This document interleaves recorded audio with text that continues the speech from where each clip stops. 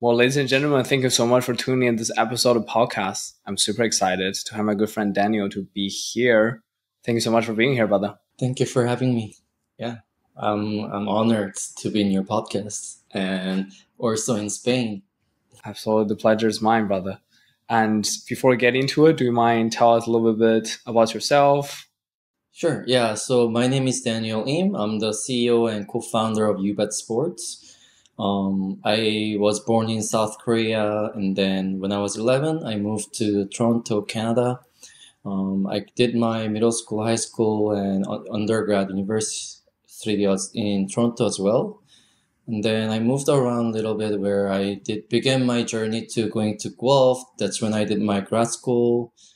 After I finished that, I moved to University of Montreal, was a visiting researcher for a year there.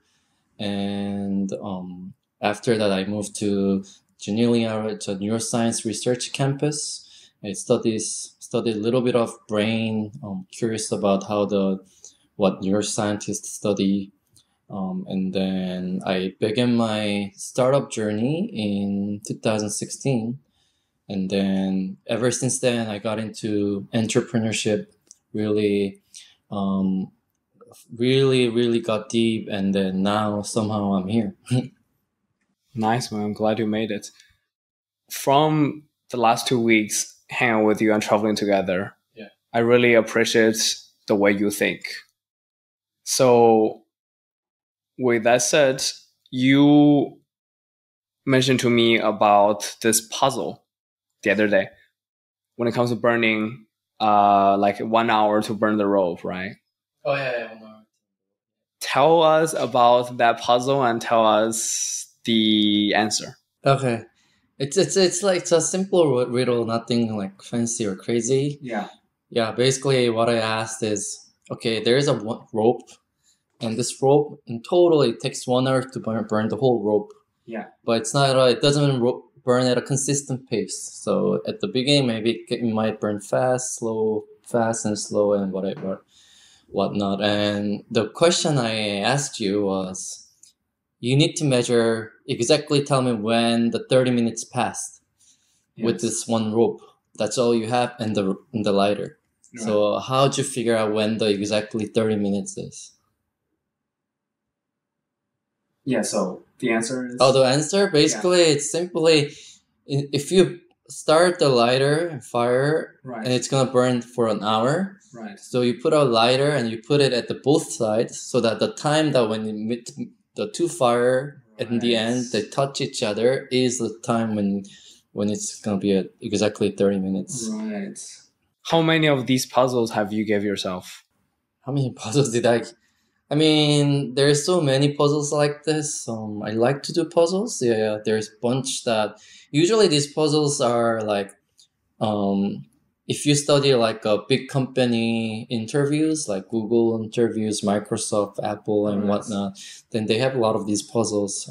But it's not that I did them to prep for the big company, which I never did or I never applied. I don't like to work for the big corporations. Right. I like to do my own thing, but I did like doing these puzzles and challenge myself. So, right.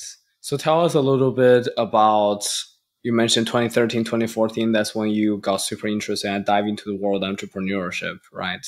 Yeah, 2016, yes. What made you to take that leap?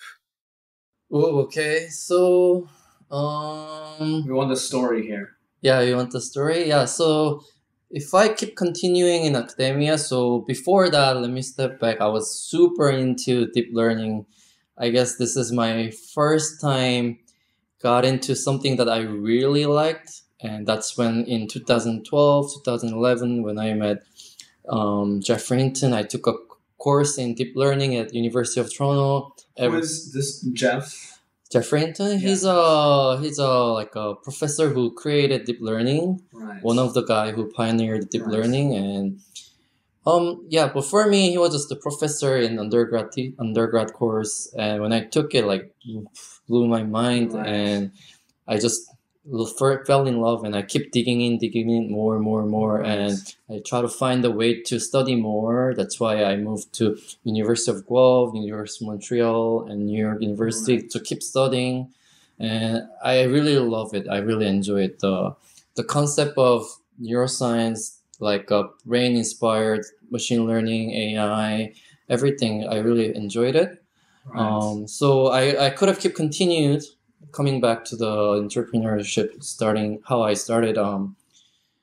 Yeah, so I could have kept doing that, but I had a roommate from Netherlands. His name is Harm, and he told me about doing a startup and so on, which I never imagined me doing it.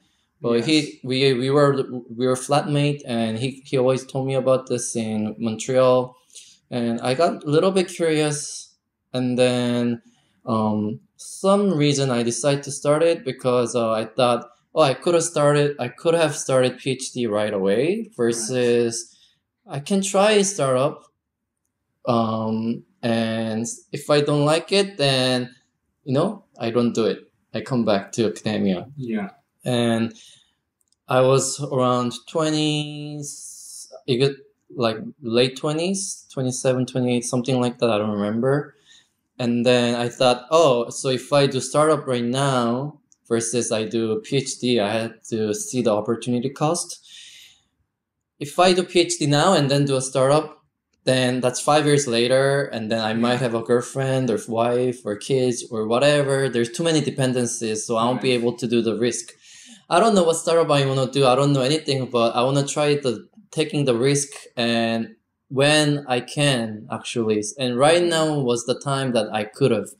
Yeah. So I decide I made small money. I asked my one friend, who I met at another startup company that I interned when right after finishing undergrad. I told Noah, hey, let's do a startup. Here, this is a small money that I gathered that we can start with. Yeah, let's do it. And we didn't plan that much. We just do it. That's what happened. Right. Describe entrepreneurship in 3 words. Wow, you didn't give me time to think about this. That's a fun part, man. 3 words? Yes. I would say I'll do it in 2 words. Do it. Just problem solving. Right. Yeah. Yeah. I think that the difference between startup and business is when you think about running a company and everything, then there's operations, there's all management and everything, but that's after when you found business. But a startup, you haven't found the business yet, so you're trying to find the business. And business, to me, business is simply whatever input that goes in, the output needs to be bigger. Right. That's all it is. Doesn't matter. And so it's, again, this is like, in other words, it's called arbitrage and so on. But it's simply how much work, money, time, and service, everything I put in as an input, the output needs to be bigger in terms of, the dollar units. And if so, then we can have a business. But for startups, we haven't found this business function where it generates bigger output than the input. So that's the concept where we constantly have to find it to survive and make it work. And then once that works, and then you define the business, and you can figure out how to scale it, how to operate it better, manage it, and so on. Yeah. But for startup, it's a problem solving of how to find this the business function. That's what it is. Now you're on your 3rd startup. Do you have any advice to give it to first-time entrepreneurs or entrepreneurs that are hustling but didn't quite seem to get their first bucket or first success yet? There's so many advice that I can give or other people can give, or because each time I do it, I'm learning something new, something that I didn't know about, and I just feel that I've learned so much. But but everybody, there's not a single path solution. Everybody can do it in their own way to do it. Like it's not a, there is no solution for it. Yeah. So it's hard for me to pin down like good advice, but there's something that I can tell them, Right. which is one, like ideas are cheap. Don't think that your idea is so precious, and just don't fall in love too much. Don't hide it. Don't be worried that should I tell this idea to somebody or not. Yeah. There's a lot of people who's like, my idea is so good. Should I share it? Should I not share it? Do you not sign my NDA? And Yeah. I think honestly, I think that they're gonna fail if like, or highly likely that they're gonna fail because ideas are cheap. And just share ideas. If you thought about this idea, there's tons of other people who also thought about your idea as well. Like in this world, you're not the smartest one. Yeah, so ideas are cheap. When you have it, tell people. If you really want to do it, you got to tell everybody because there's nothing you can do it by yourself. Tell them that this is what I really want to do. This is I need help. Ask for help. Don't forget about NDA or anything. Like just keep telling people what you want to do, what you try to do, and tell them your vision, and then try to get help. Like most people will, a lot of people will help you rather than try to fuck you over. Can I say bad words here? Yes, good. Okay. Okay, good. Love it. Tell us some mistakes or something you have done right when it comes to building a team, scaling your organization or your startup. Okay, the question is how to build a team. Yes. Is that what it is? Yes. Is that what it is? Okay. Yeah, so building a team is so important, I guess. Absolutely. And sometimes like I see like a lot of people, they start building a team together with their friends or from the lab or whatever, and there's a lot of overlap of skills. Right. But I think that's really bad. So, and because it's like with the when you start a startup, you're starting with a small team. Right. And you gotta do everybody has to do everything. And the best way to create a form of members is to maximize the entropy, meaning maximize the informations of what they can do. So you need to find people who has opposite skills of you. Yeah. Like if I do tech, he can do something that's totally opposite of me. Right. So our skills don't overlap.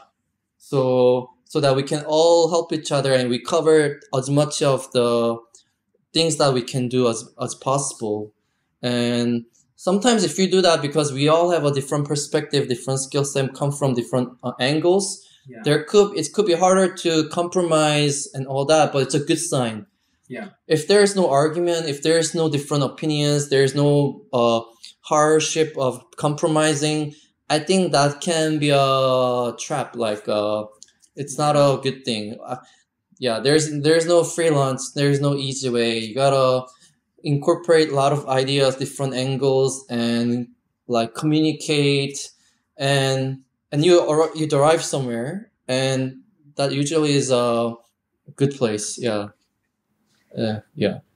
Yes. Does that make sense? But I would like to dig in just a little bit deeper. Is there a certain kind of quality or character that you're looking for when you're growing a team?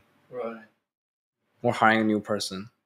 Besides, they gotta have great work ethic, right? They're willing, they're coachable, they want to learn as much as possible. Yeah, I mean, hiring people is so hard. That's what I'm learning, especially from the startup. Mm-hmm. And I think that at the beginning, like, don't think like think like you're forming a Avengers team rather than like an army and you're the commander. Yeah. I think that's a bad sign, at least at the beginning. Because I mean, I think somewhere I saw that you want to hire always people who's smarter than you, knows more than you. Absolutely. And who can like, so that's kind of like that's very different from building an army and you being the commander, actually. Yes. Because you want to hire people and you're one of the heroes. You want all the heroes that can come together. Right. And then they all do their own thing to make the best. And if you do that, and then you guys can like together as a team, will be able to solve a problem solving. Again, coming back to problem solving. Right. Whereas if you're the commander and you hire people and they just are doing what you told them to do and so on, Right. you're making all the decisions and you're the only guy who's problem solving, and it's hard. It's good for being for large company operating skills and fast paced moving and stuff, but at the beginning, if you want to solve a problem, you want to bring as much as brain as possible, or yeah. Tell us a bit about the problem that Ubet is solving. Okay, so it's just to let you know, Ubet is a decentralized sportsbook, and or another way you can think of it as it's a decentralized exchange, just like any trading platform that are decentralized, except that we are applying for sports. So because in this decentralized exchange where you trade, we put the sports data, and it becomes a sports trading, sports betting. If you put the spot market data, then you're trading spot equity or shares or crypto. If you put derivative data, market data, then you're doing derivative trading. And here we have built sports betting, Sportsbook. And I think it's one of the necessary one because in traditional sports betting world, there are many things that are that give you like a lot of bad user experience. Yes. One is the odds are constantly being manipulated, yes. Like the betting odds. Two, because right? Yeah, it's a custodial service where you as a bettor give your money to the platform, and then platform may, even if you want, platform might not give you the money back. And this is you see this a lot in everywhere in social media. This guy, he won like crazy parlay bet. He wants to pay out because he won a lot, but then the sportsbook they deny it. They're like, oh, you can't take out that money, So there's this problem, whereas we make it non-custodial, means that you're still holding money on your pocket. You're not giving your money to platform or other central middleman entity. You're talking directly to the peer-to-peer like network, decentralized blockchain network. So whenever you bet and you win, you get your money back directly to your wallet, right? Yeah. So there is no way for some middleman to fuck you up and not pay you back even though you won. So that's another big thing. Right. And another thing that inspired me to going this way is that in traditional finance world, like everybody's like fighting for the best technology to have a little bit of more advantage, especially in high frequency trading or even quant trading or even like fundamental trading. Everybody's fighting to get better information, better way to edge to win. Right. So because they're competing nonstop, the technology and everything is constantly innovating.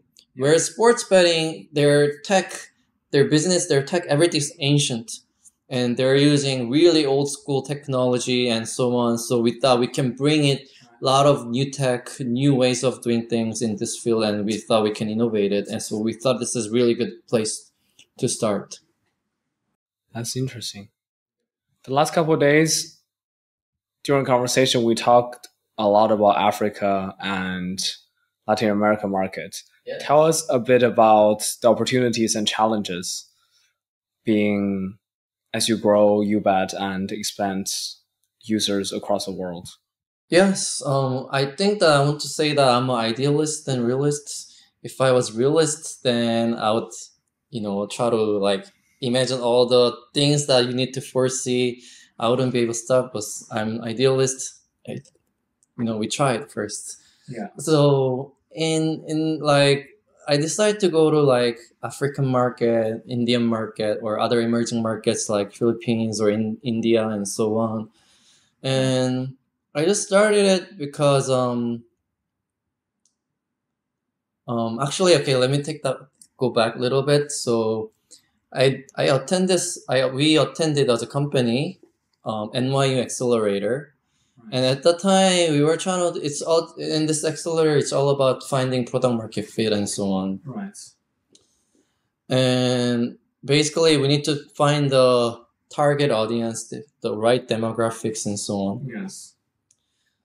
And on the way, Was Alex there? What? Was Alex there? Oh yeah, Alex was there remotely, not physically. Yeah, nice. But I was there remotely, and here I'm not coming from the marketing or like this background, so this one and all my previous work businesses were B2B, not B2C. So it's another new consumer B2C challenge for me, right? So I was having a little bit of like contemplation. How do I do this? What's the right move? And I create some options and try to, but this need to make a decision in the end and so on. And we had this one mentor, sorry, I forgot his name, but he's a professor at Columbia, digital marketing professor at Columbia. But whenever we meet, he always make it sound so easy. And he make it sound so easy that I just had to like, try it. And then, I feel like I can do it because it sounds so easy. Yeah. What did he say? I can't remember exactly, but type of things he make it sounds like, oh, you gotta do this, you gotta do this, you get in, and it will automatically do it. You gotta frame it like he gave me a lot of example. In Twitter, you gotta use all this very controversial topic. If you say it this way, then this is how people will engage. How do you get emails? If you know the email campaign, how do you get all the emails? How do you get the right target audience? And he has so many tricks like that. And then he just tell me, yeah, if you want, for example, you want betters, but they need to have a crypto wallet or what blockchain wallet. How do you get there? How do you find the ones that have wallets? He's like, oh, why don't you just go to Coinbase and people see all the followers that follow Coinbase, because then they're all crypto people. They must have wallets and so on. So he has all these tricks that like I can re-engineer to get there. Yeah, like growth hacks. Right? Yeah, all the growth hack tricks that he knows. And he made it sound easy, and so I'm like, okay, let me try it myself. So first we decided to go to Nigeria, and see how we can perform. And the idea was to actually for us to learn how to do product market fit there, and with being a little bit of saving money at the same time. And also they're like super Nigeria is a really big sports betting market. They're expert. When I did a lot of user interviews in Nigeria, they're more, in average, I would say more like in sports intelligent than average US people in terms of betting, because they bet a lot, they watch all the sports and so on. So I thought it was a good place to start and learn and have the learning curve from there. Also, I bet they're eager to do something they enjoy doing, but also at the same time as opportunity to make some money, right? Compared to Europe and America, I would say. Yeah, for sure. Like here, there isn't much more. There isn't a lot of opportunities as much as there should be. And my interaction with these Nigerians, at least, is that they're very passionate. They're very opportunity hungry. Whenever there's an opportunity, they'll say yes. They're basically yes men. They can do it, and they'll, with what they can do, they'll try hard. And yeah, so and in Africa, especially in Nigeria, and just in Africa general, like 70% of the populations are aged between 15 to 30, so very young populations, and they're great, and they're very enthusiastic, sports passionate, high sports IQ. They like betting. They want to make money from betting. So yeah, perfect audience for me. Sounds like one of the audience should do a dating app in Africa, right? Because that would be popping. Yeah, that's for you to do, right? Like, I got plenty on my plate. We'll see. You gotta make it happen.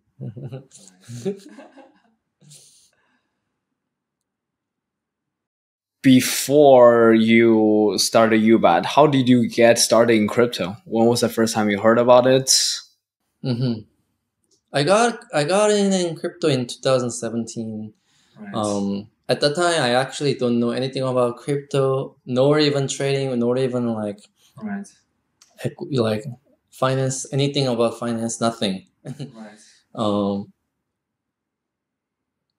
Actually, like when I first got to know about crypto was 2014, 15. Yeah.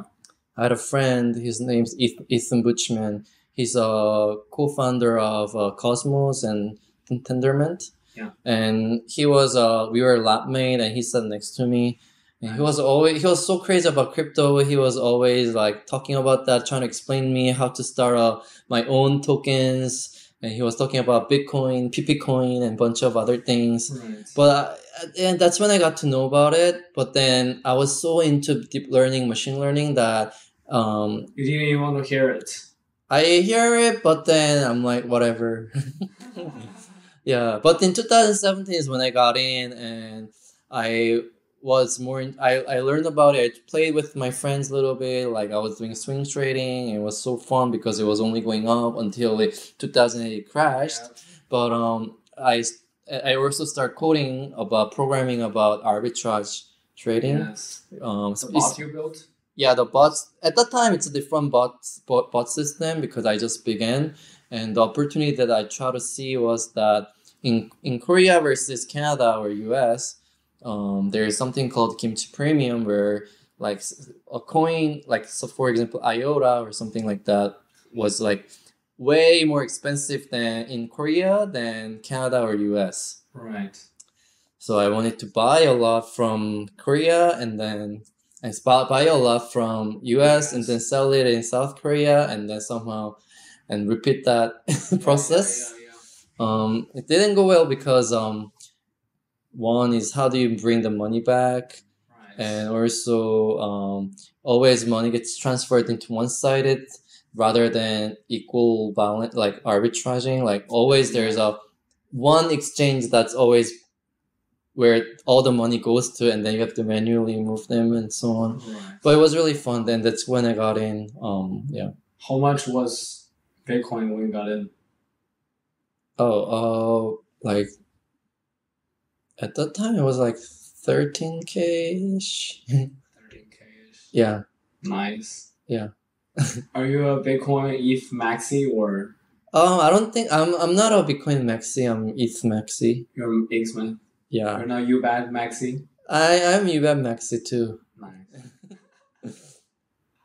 Yeah. Where do you see the future of crypto industry in the next 5-10 years? Oh wow.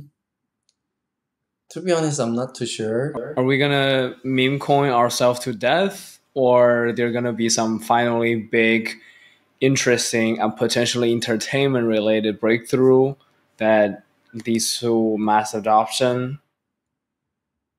Yeah, so one, like looking at like predicting, speculating what's gonna happen in future next is very hard. Even next 5 years is very foggy. Like it's very hard to predict. So I mean, I can only see what I can see like 6 months or 3 months, 6 months or a year. Yeah. I do think that I always thought that even a long time ago until now that crypto is not for developed countries. So I thought that it will never pick up in US. I thought that it will not pick up in South Korea or Canada and so on. Yeah. It's more for developing countries, which is another reason why I went to Africa, India, Nigeria, and so on too, right? Because like it's the philosophy behind it is decentralizing, getting rid of the middleman in business, government, everywhere. Like, and in developed world like US, they don't want to give up their power, authority of doing things. It's completely opposite of what they are doing, and you are going against it. Obviously, you more you push, it's gonna backfire even harder. Just like you see last 2 years. So I don't think crypto is meant for developed countries unless something happen and then they decide to adopt. Let's do it because because there's some kind of destruction in the monetary system in our banking system or like currency system. But I think that's much more for developing country as always. Now and even past, now in future, like Venezuela, Nigeria, Ghana, Argentina, and so on. Like all these country, they have very their currencies are very inflationary, right? Yeah. Even last year in Argentina, their Argentina token and currency inflated 100 times, right? Of before within a year, right? Yeah. So who would want to hold like their currency, like, right? Like El Salvador, like it's crazy that they went to Bitcoin. I agree, but if you look at Latin America, everybody comes to US during the summer or winter, and then they work hard and they send their money back to Latin America, right? Yes. And then if you look, and they take so much commissions on the way to send their like convert. I hate exchange rates in banking. Like whenever I changed from Canadian to US, I lost so much money. And then that's only one step. And then from there, you're trying to take up money through some app, and they take another commission and so on. Right. And these are like places where you really need where, this cryptocurrency, the decentralized app system. Like I talked to another guy in Cameroon, like I told him we had a conversation because he was a part of our community member in our Ubet. Yeah. And it's not like Nigeria. Nigeria, there's like a ways to convert from fiat to crypto and so on. But in Cameroon, they use another currency that I forgot that is more widely used throughout Africa. But to convert that to crypto, they have to go through multiple layers, and each layer adds, they take 20% commission, like another commission, another commissions. And by the time your money shrunk, by the time you exchange, it just doesn't make sense, right? So it's different. Like if you like, when I interact only with Americans because I live in US and Canada, right? Versus, and that's all I know about, versus now after I go into these countries and I talk to them a lot, and problems that they tell me what they're facing, it's completely different.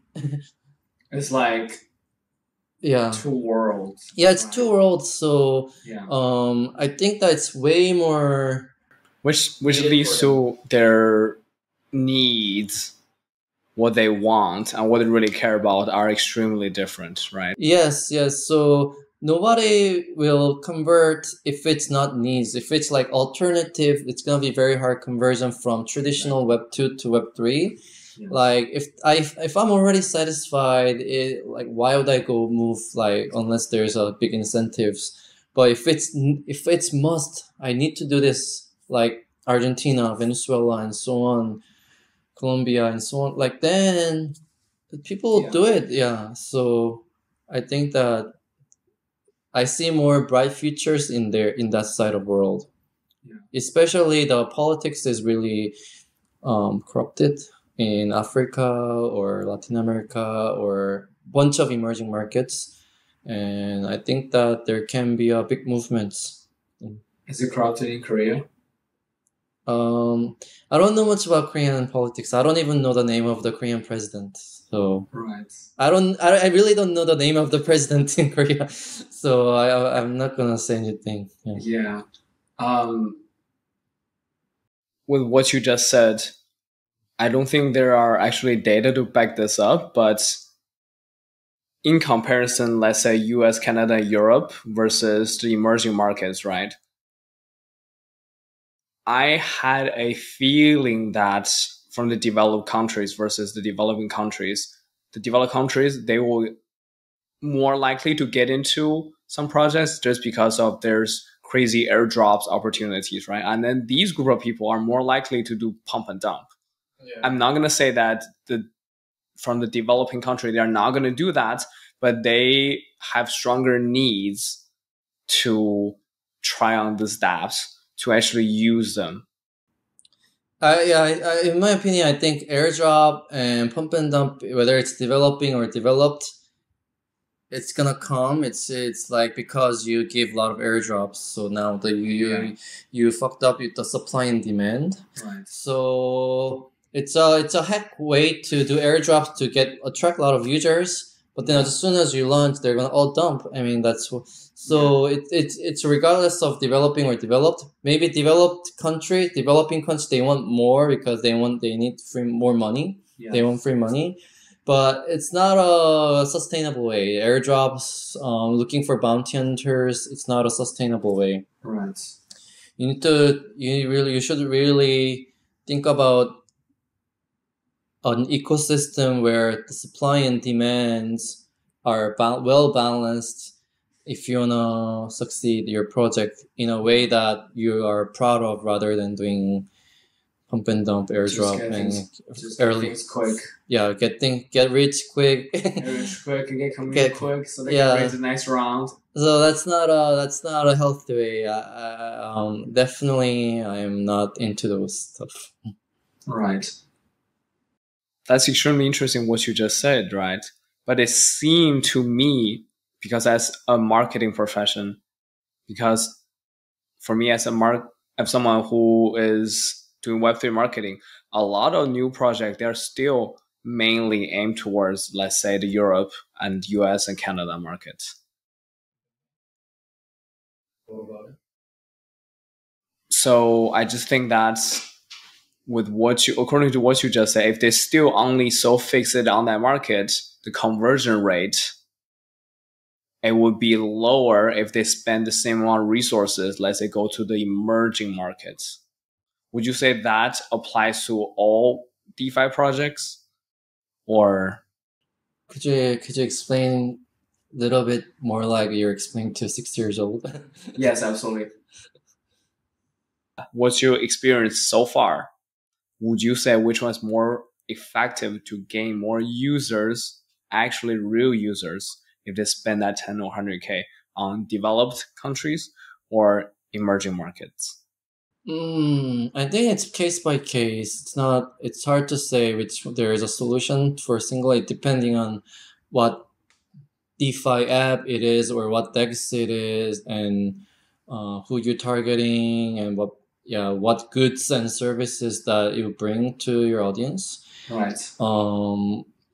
For trading stuff, in the end, the volume matters, because you're taking the commission from the total volume, right? Right. So, I mean, you target richer countries, then and if you can maintain a high trading volume, that's good for you. But at the beginning, if you're a project that haven't found the product market fit, and if your goal is to get a lot of users and test it out and see if it's really their needs, then it can be anywhere, even developing countries and so on. Right.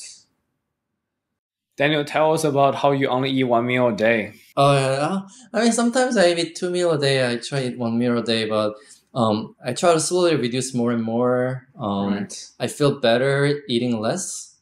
If I eat 3 meals a day, then I'm not efficient during the day. Especially if I skip lunch, I feel the best because I don't feel sleepy.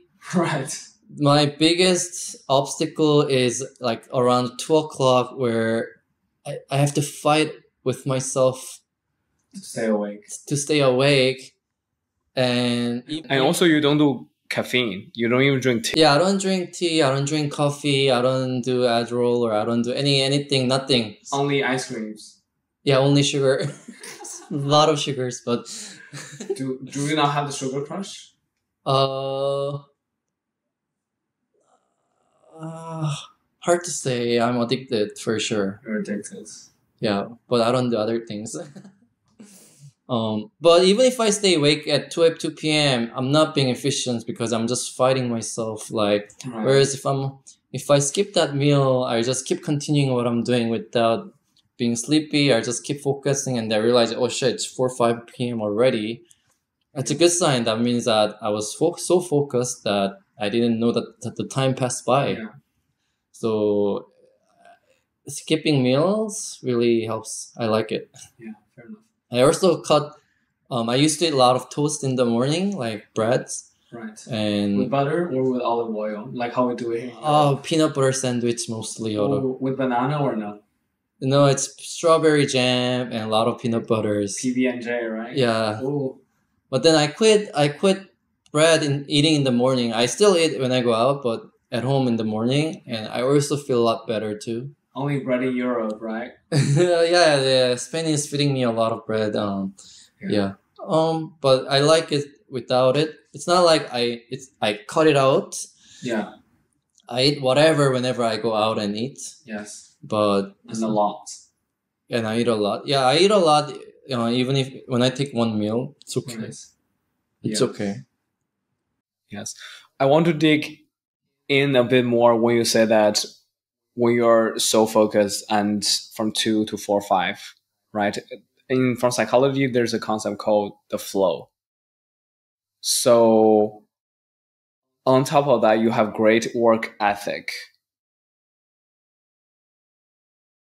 You can be super focused on working on what you're doing, and also you have great work ethic. I think those are very important traits for any person, especially when it comes to entrepreneurs, right? Where did you get that work ethic? Okay, yeah, well, I don't know if how good my work ethic is. It's like a relative thing or hard to say, but I try to. I think one thing I'm good at is focusing. Right. But bad thing is that means I'm also bad at multitasking. So I can't do multitasking at all. I can only do one thing at a time. Yeah. I think it comes with like your attention span. Funny thing is when I'm in quiet place, I have a much shorter work attention span. I have a stronger attention span, but that doesn't last long. Whereas I'm in this noise place, then I get into I focus more and a lot bit longer. Like it's not like this noise bother me. It becomes silent. Like even though there is noise, like I don't hear anything. Like it's like a hypnosis, right? Yeah. Where it just helped me to join focusing. Same thing. Like I realize that when I'm sleeping, if I turn on the movie, I sleep a lot better. It's not that I don't hear them. It's just it's like a red sun. It's like a white noise, right? It's a white noise that get me into the zone. But it doesn't bother me. I don't hear anything. No noise, no TV, nothing. Like, right. It somehow triggers me to get into that zone. Yeah.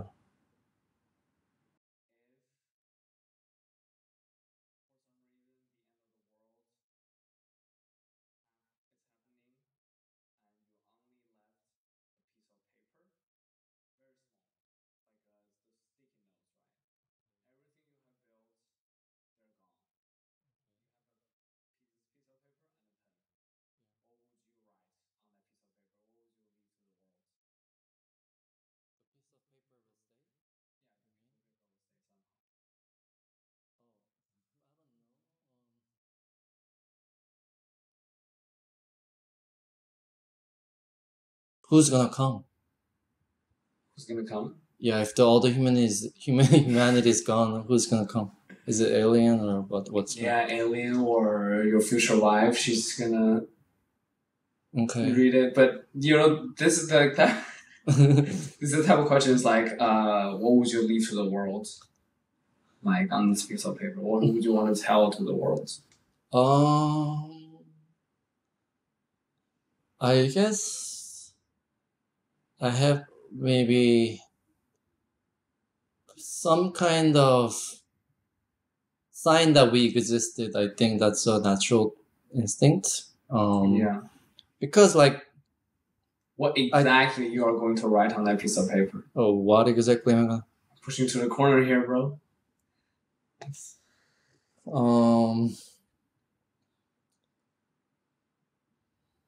Well, I don't even know if they speak the same language, so assuming they're also speaking English. Okay. Or Korean. Okay. Okay, in that case,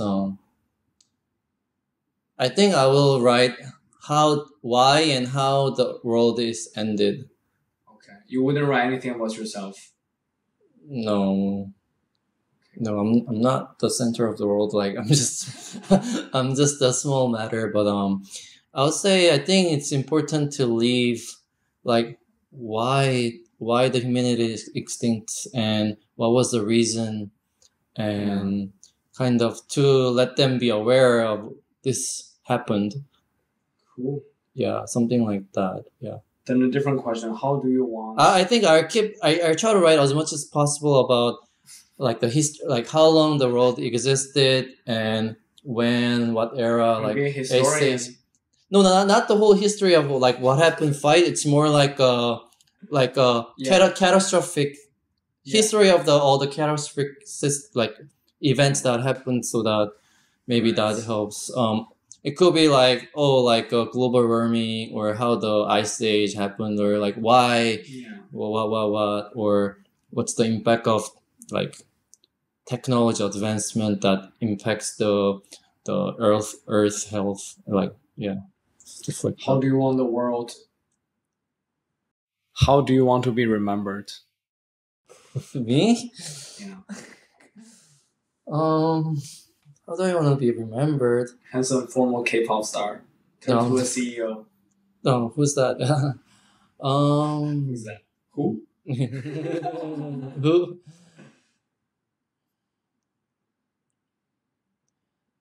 I don't think I'm so attached to be remembered or anything. If you want to do your business right and grow and maybe move on to the next thing, and or just be so focused at what you're doing and okay, I know. I think I know what I want. I don't care about whether I'm remembered or if I am like leave a history of anything. Like it doesn't matter for me. But what I would care is all the ideas that I want to implement in this world, or all the ideas, all the things that I feel like it's a good idea or at least intriguing for me. I write the ideas down so that somebody else can execute. Ooh. Yeah. Does that make sense? It makes perfect sense. Yeah. Well, thank you so much, brother, for getting on this podcast. Thank you. We're gonna do this again, maybe in France or Estonia. Yeah, sounds good. I'm always down. Thank you. Definitely New York. Thanks. Thank you. Thanks. Look at the camera and tell us where people could follow you and Ubet, the usernames. Right. Okay. Ubet is a Web3 decentralized sports betting platform. We also have esports as well, like Dota 2, League of Legends, Valorant, and Counter Strike. You can look it up, ubetsports.io. That's our website name. And if you please follow us at Twitter and YouTube and Instagram. Thank you.